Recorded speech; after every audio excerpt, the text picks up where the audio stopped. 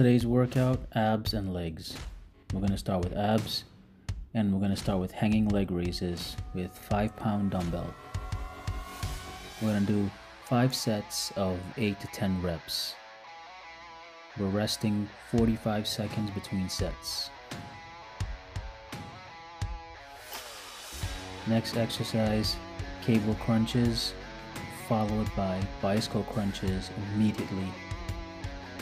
We're going to do about 5 sets, and for the cable crunches, we're going to do 20 to 25 reps. Right after the cable crunches, after each set, we're going to do bicycle crunches. We're not going to count the bicycle crunches, we're just going to keep going until we're burnt out. And we're resting about, same thing, 30 to 45 seconds rest between sets.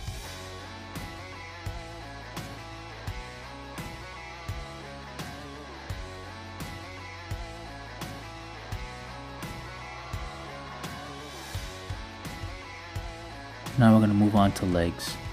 We're going to start with seated leg press.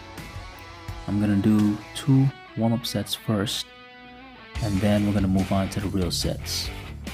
When I'm warming up, I don't really count the reps. If I do count, I'll do about 15 to 20 reps.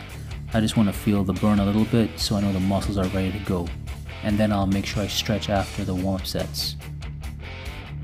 Then I'll start my real set. For my real sets, I'm going to do 5 sets of about 12 to 15 reps. And I'm only resting 30 seconds between sets. I want to keep the intensity high and keep the muscles working. So every set I do becomes harder and harder. Always make sure you clean your station before you leave. Next up, leg extension. I'm going to do 5 to 6 sets, and I'm going to do about 10 to 12 reps. I'm only resting 30 seconds between sets. I want to make sure I keep the intensity high, keep the muscles working.